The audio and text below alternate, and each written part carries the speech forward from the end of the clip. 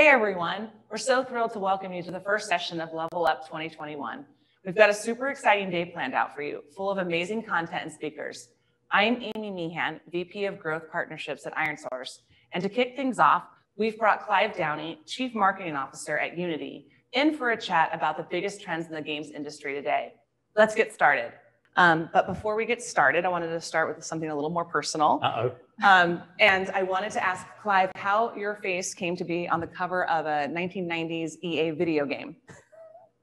So you must be talking about Skitchin, which was a roller skating game, might have been roller blading game, and it was on the Sega Genesis, or as Europe knew it, the Sega Mega Drive. And how did I come to be on it? Well, when I started in the games industry was a lot smaller, and it didn't necessarily have all of the sophistication that it does today in terms of the many departments that are involved in bringing games to market. So I was in QA, in customer service at the time, and I was friendly with the marketing leader for the game. And he said, we need to make the front cover of this look a bit hipper than we currently have planned. Nice, nice. You're a young 17-ish looking hip person. Yep. You should be on the front. So that's how it happened. And I am forever memorialized on the front of the game that I am often teased about by friends and family. But it was a bit of an honor. And now I look back on it and think, wow, I can't believe that happened. Nice. And I guess, you've held a number of leadership positions at a bunch of different companies like NG Moco and DNA, Zynga, EA. I guess, reflecting back, was that a childhood dream to get into the games industry? Was it a stroke of good luck? How did you come to be in the games industry? Well, I loved playing games as a young person in England. And I wouldn't say I actually had my hopes and dreams set on being in the games industry. I kind of fortunately fell into it because it was this wonderful time in the early 90s when they would hire people like me without college degrees who just showed interest and aptitude and energy and enthusiasm for the content. Right. And they'd give you the opportunity to be on the first rung on the ladder of a career. And I kind of grew with the industry. I worked hard and had grit, I think you call it. Yep. But I was certainly in the right place at the right time. And I think that's, I was very fortunate to be able to surf the wave of the gaming business and be in the right place at the time, work hard and work for some amazing leaders who, saw something in a young country boy from England who has since been able to strung together this amazing Good Luck series.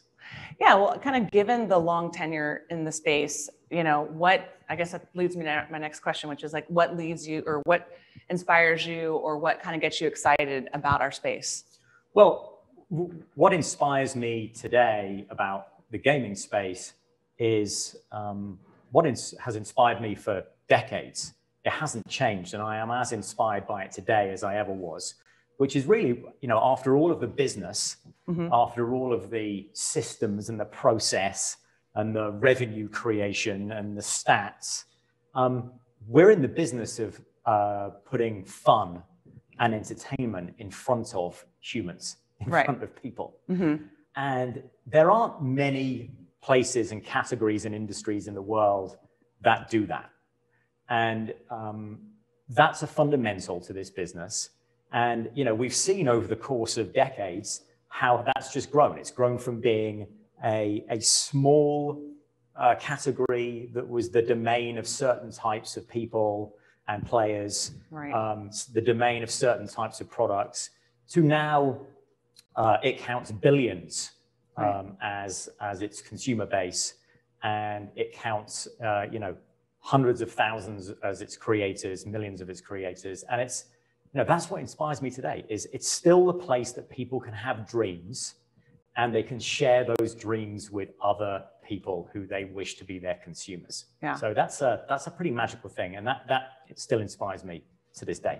I think that, what you're touching on is like the record kind of growth that we're seeing, right? The consumers coming into the space across all platforms, right? Mobile, PC, console.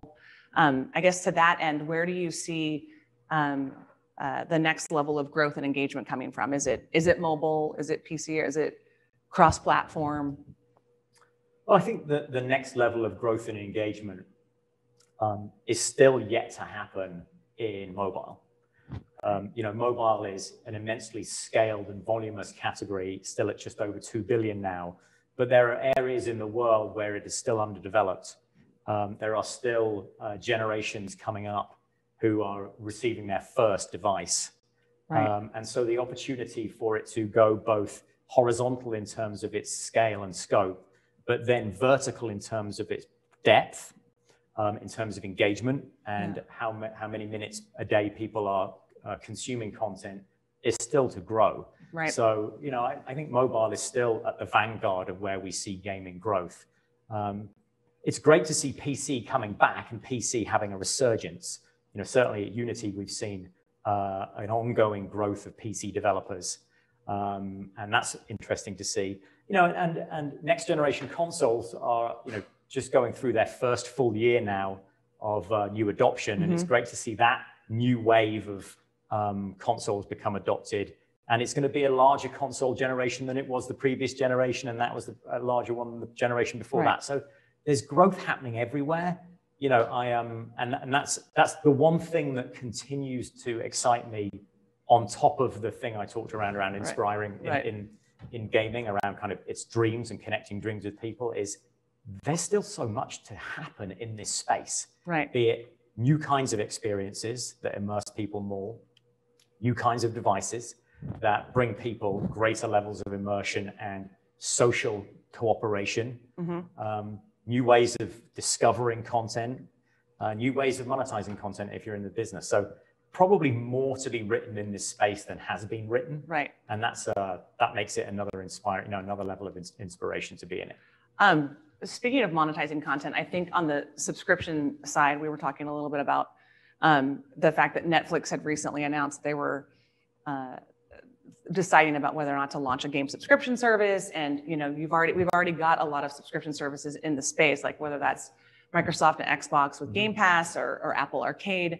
I'd like to get your thoughts on what you think of subscription services for gaming content specifically, and then with some of those new entrants, whether that's Netflix or Amazon with Luna or Google with Stadia, what does it look like for them? Well, I think subscription is a natural progression of how game content can be consumed. But I think what we're seeing in this first wave, essentially, of game subscription services is the intent to do something different, but yet maybe the delivery mechanism and the value proposition for the consumer still being held back by potentially the cost of the infrastructure and the cost of serving games to consumers in different ways that suits the subscription model. So what you've got is you've got a kind of a juxtaposition of the old way of serving games, which is not dissimilar to if I download it or I have to buy it up front, but yet wrapped up into a new pricing model. Really what needs to happen is the pricing model needs to be able to provide a new way of consuming a product, which in turn will spawn a whole host of opportunity for how developers can think about making specific product for subscription channels that might actually allow people to consume games in different ways. As an example, pay to play. Yeah. So I'm actually consuming I can turn a game on and off based off of how I wish to consume it, and only be charged for what I consume. That would be quite an important opportunity to get to in the world of streaming. And do you think that that's a compelling business model for the game developers, right? Do you think that that's something that they can make a business out of getting paid on minutes versus, in-app purchases? Well, I think they can make a potentially, hypothetically, game developers could make a business out of it if the cost of operating it was low enough. The problem today is what you see is all of the preeminent streaming services, actually all they're doing is they're computing the game on a server, the full game on a server. They're running the full game on a server. and then they're streaming those frames of the game down the Wi-Fi to a device which just projects that. And then you interact with the device and the control input is sent back to the computer in the cloud. Right. And that's actually a very expensive thing to do because you're running a GPU and a CPU in the cloud. And it's one of the reasons why most of the streaming services need you to actually buy the game up front before you can play it and in a streamed way. And that's what I mean by, streaming services just actually provide games in the way that people are already used to paying and playing for games. Right. So what needs to change is how games are processed in the cloud, because then that will drive the cost down, and then that will spawn new business models and new ways for designers and developers to create games. Got it. I think I wanted to switch gears a little bit and talk a bit about kind of emerging markets and understanding kind of the approach that that Unity takes to identifying emerging markets, and then how does Unity support like the global game developers in those emerging markets? Well, we're very fortunate that there are probably no countries in the world where there are not Unity developers. So, one way of classifying emergence is, does something happen or does it not? Well, there is game development happening in most countries in the world. The ones that we would not have data on are probably prohibited from a regulatory perspective because of certain laws that don't kind of allow products to be sold in them. But is there anywhere where there are no game developers? No, and that's great because game development has become something that everyone can do. We're very proud of the place that Unity has had in that. What we really see though is the opportunity for the emergence of kind of the scale of development, taking it from something that's nascent and done by the few and the early adopters, and really making it into maybe an industry in that country that can support revenue generation for the growth for the people who are in that industry. It can provide a livelihood for those people, and it's a career choice for those people. Right. And we see that starting to happen more and more in areas that have trailed behind the West and Asia specifically. Specifically Sub-Saharan Africa, specifically India, specifically Southeast Asia.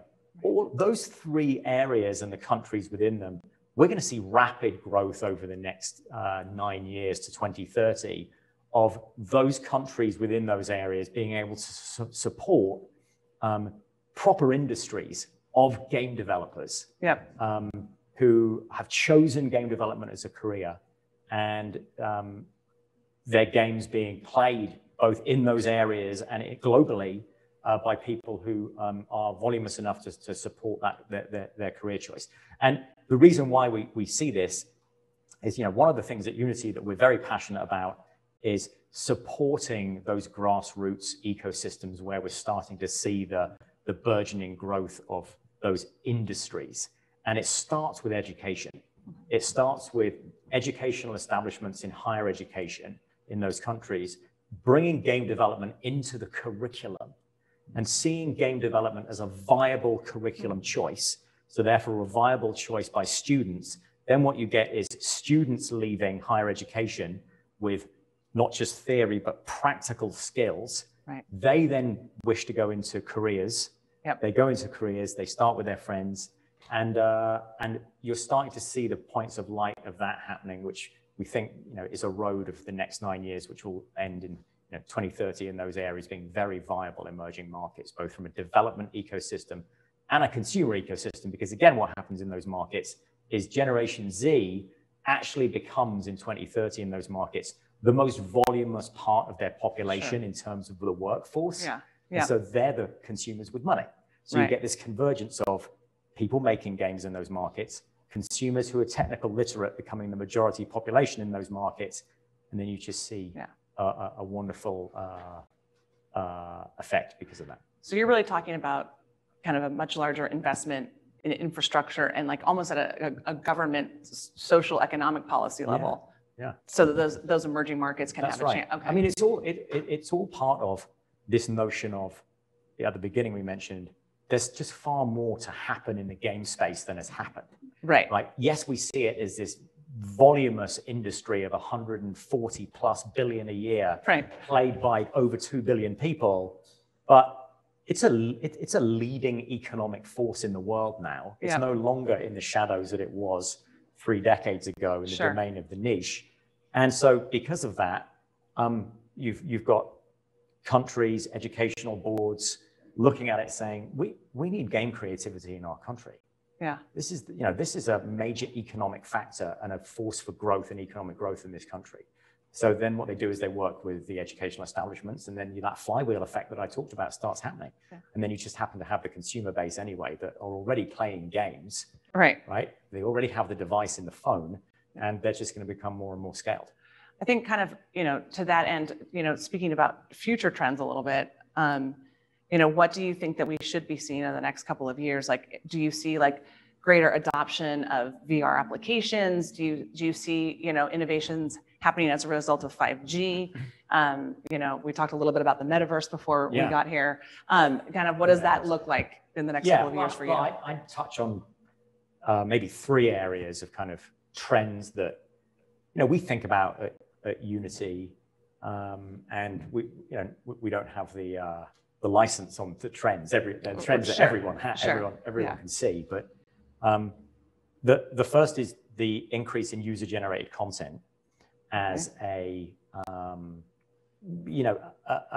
phenomenon happening in games that is not just going to be the domain of modding in PC games, but user-generated content in mobile products as well. And I'll talk a little bit about that.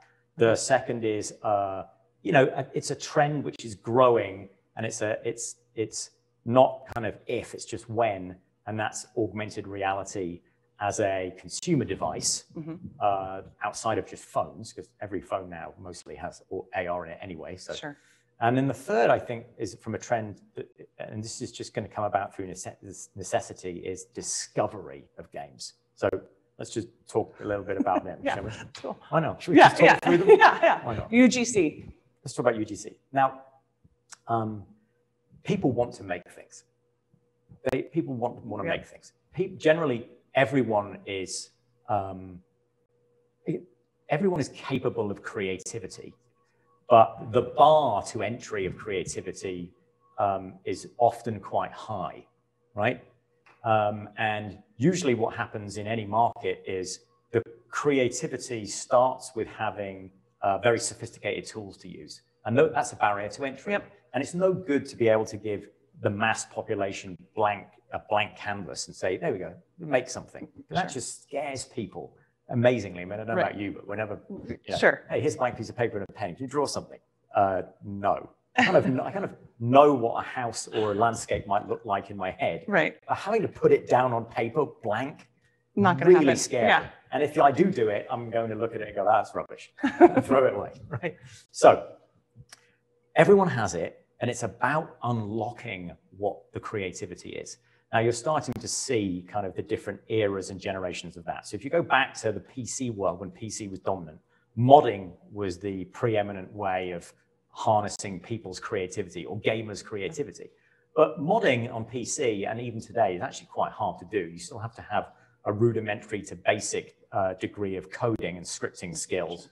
And you have to be able to understand the architecture of a product and which asset goes here and which assets can I change, etc. That's really quite hard. But that was the forefront, tip of the iceberg. What you've since seen is products like Minecraft, products like Roblox, wonderful products that have started to go to the next level of providing creativity and the ability to make user-generated content to a broader audience. Sure. But even those products, you take Roblox as an example. Roblox is a wonderful product and they're a great company full of wonderful people. But you still need to use a studio-based product that's separate from the actual play product to make things. And that authoring tool has still got quite high levels of friction to it, which is why you don't see a majority of the people playing Roblox also creating and bringing their own creativity to bear. So I think our sense is there's a next generation to happen as well. which is how do you further lower the tools of creativity to allow, maybe even the next unlock to happen, which, why can't people make things on mobile? Mm-hmm. Why can't you modify the games that you're playing on mobile? Sure. Maybe as you play them, right? What would that look like? Right. And then if you did that, that would create a whole lot of content that was user generated that people could do many things with. You could share it with friends and think about how do you create things together, right? Social creativity. So you've gone beyond social gameplay and now you're in social creativity. Imagine what could happen based off of that flywheel. And then you can unlock maybe creator economies. If I'm making and modifying a game and bringing my own objects to it that I've doodled, mm-hmm.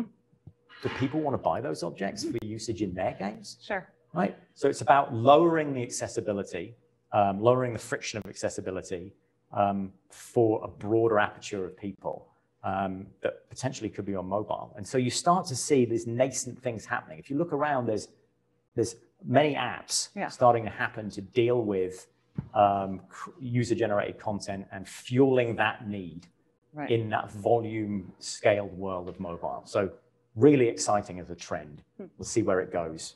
We're exploring where it can go as well. Second one is obviously we're only on number 2. Yeah, I was going to say, maybe they can make some ads for us. Maybe we could have user-generated ads. Well, potentially.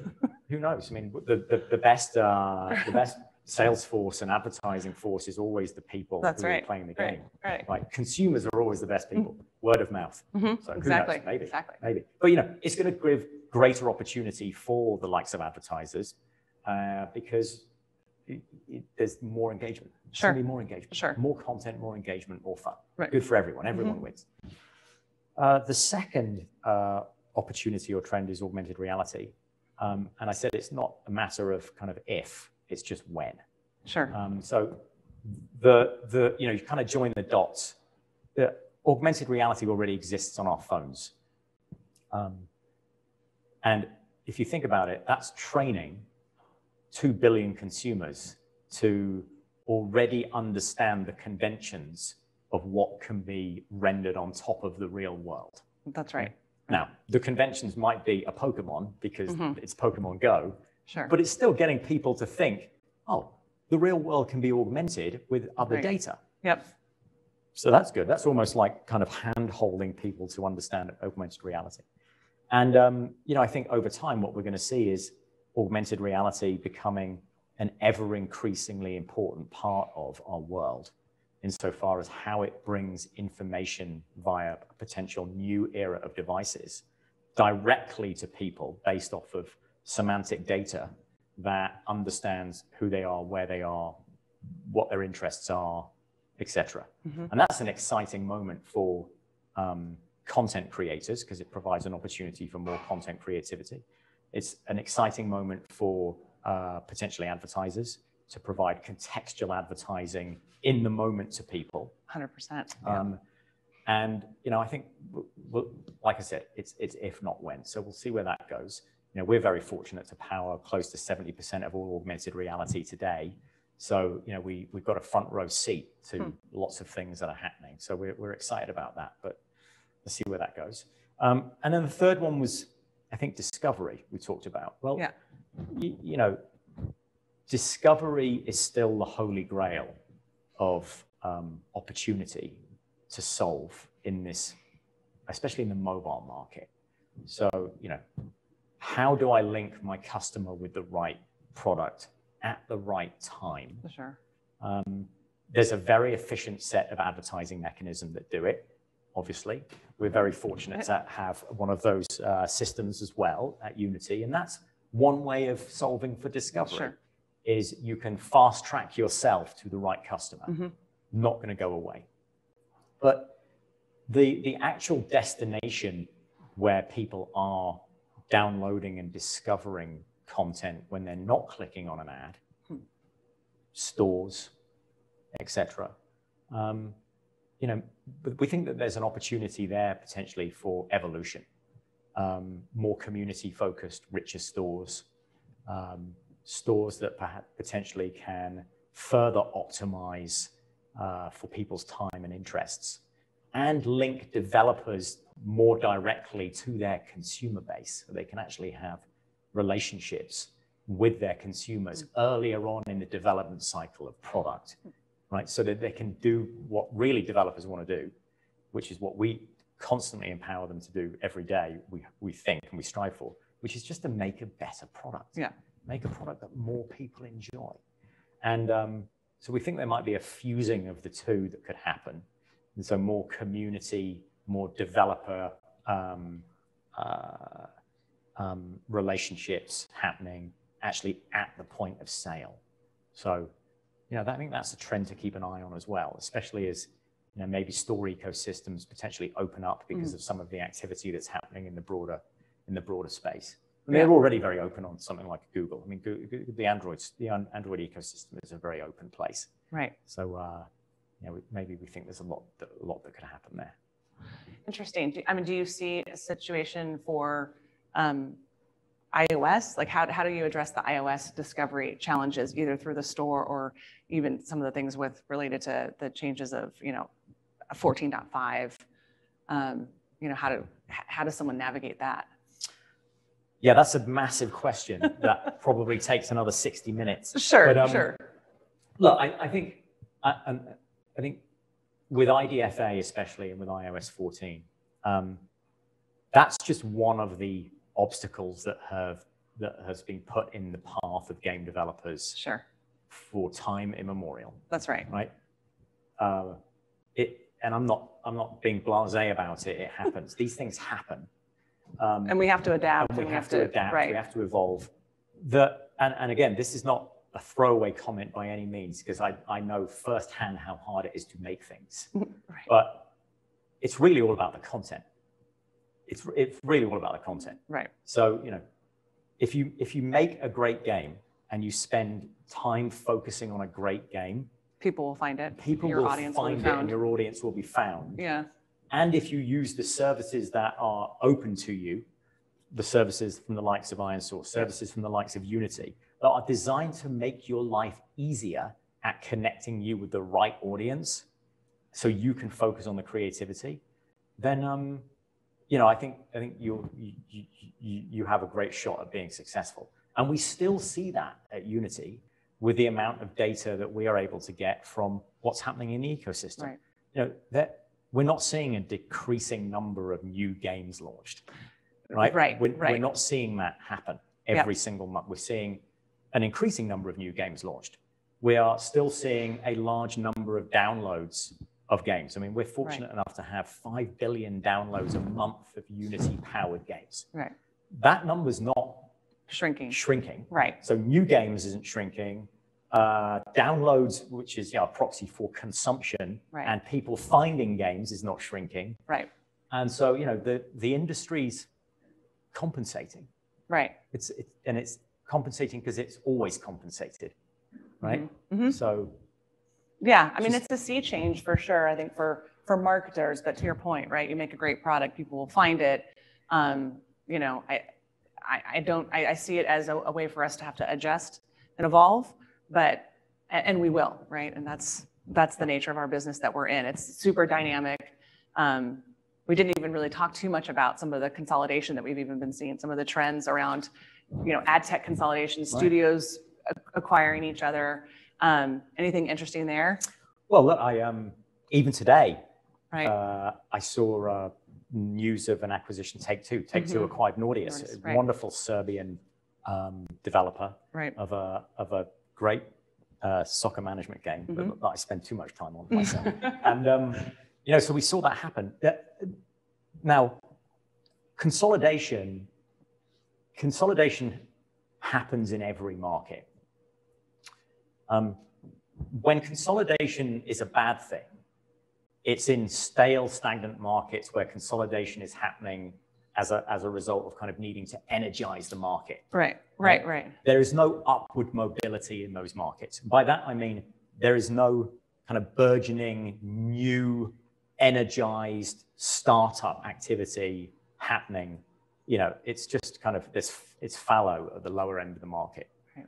That's not what happens in games. What's happening in games, and this is why consolidation in games right now is actually the sign of a healthy business, a healthy market is, there is still thousands of new entrants into the market on an annual basis in terms of people saying, I have a dream.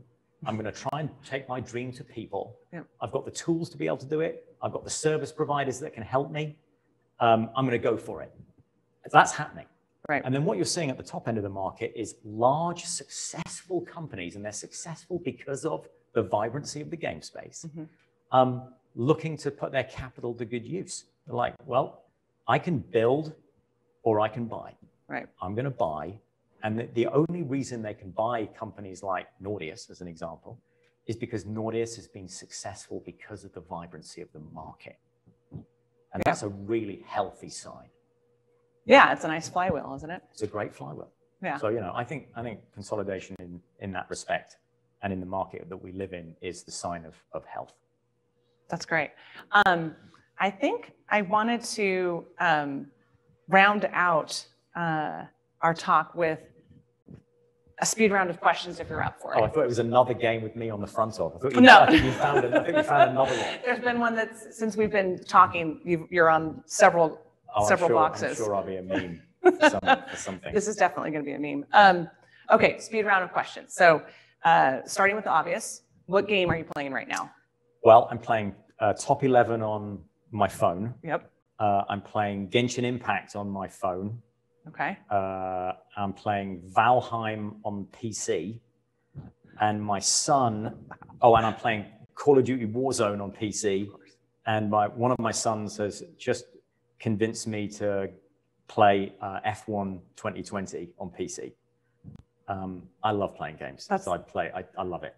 And when I say he convinced me to play it, he didn't take too much convincing because I love racing games. I've played F1 games in the past, but he's just got into F1. And so it's kind of like discovering the sport again with him. Of course. So there we go. Through a child's eyes. Yeah. Yeah. Do you have a favorite game? I don't have a favorite game. I'm not very good at favorites because I like so many things. Good. But no, I don't have a favorite game. Sorry to disappoint you. No, it's cool. With that, I want to thank Clive for joining us today and want to wish everybody the best with LevelUp, and I hope that you enjoy the LevelUp program. Thank you.